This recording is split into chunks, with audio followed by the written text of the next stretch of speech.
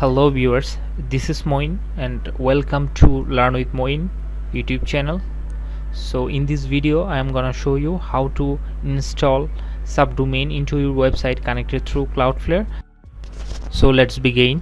I have a website called webcourse.com, so I want to add a subdomain in this website, and this domain is hosted in a Cpanel website. So let's create a subdomain from Cpanel. Go to subdomain and at here I want to create post.webcourse.com. so enter the post and domain name is webcourse.com and click on create.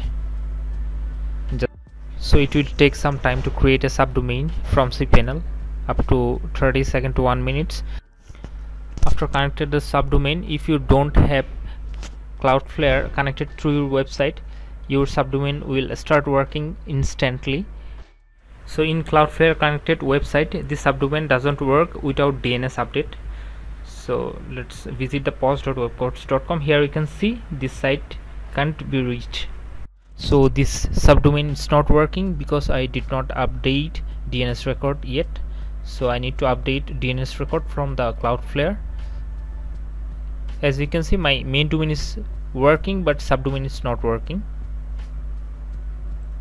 So let's go to the Cloudflare and update the DNS record. Go to the cloudflare.com and log in my account. The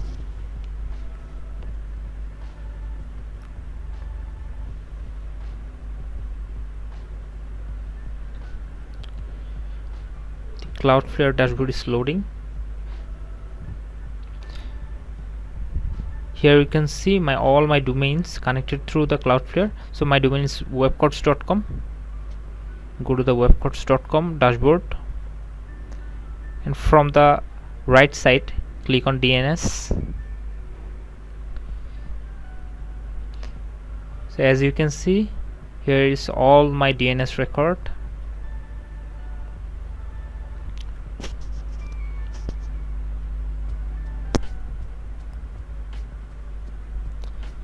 So let's add a DNS record for this subdomain post.webcourse.com. Just copy the subdomain name and click on add records, and from type select a record and name. Here just need to enter your subdomain name except the main domain name. IP address section, just enter your server IP address. So my server IP address is 196.54.116.67. just enter the IP address. That's it. So if your website, your subdomain hosted in the different location, just enter this server IP address, and from comment you can enter anything here, so it's optional. So you can leave it this field as default and click on add record. That's it.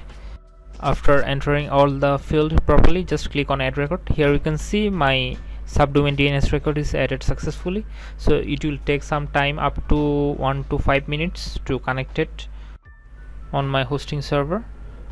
So as you can see, here is all my website DNS record. So if you want to add the www version of your subdomain, just add another record here. Just click on add records and type select as a and enter www.post your subdomain and same IP address here, and you can www.post.webcourse.com subdomain DNS record. So you can leave comment field as empty and click on save record. That's it. So both record added successfully on my DNS setting. So let's check the domain working or not. Here you can see my subdomain is working properly now after adding the DNS record.